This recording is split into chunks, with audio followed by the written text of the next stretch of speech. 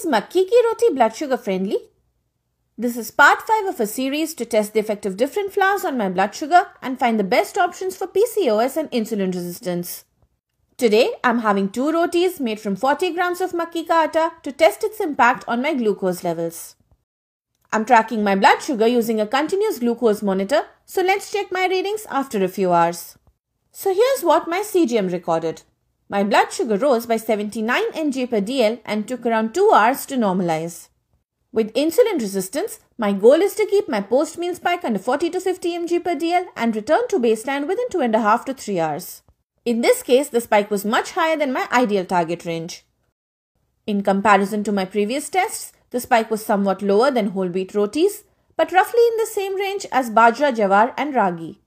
So why did this happen? Makki ka atta or maize flour is also relatively high in carbs and has a moderate to high glycemic index.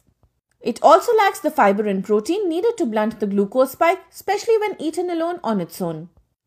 In my next and final video of this series, I'll be testing jaw or barley flour to see how it compares to the other flours. Let me know what you think in the comments below.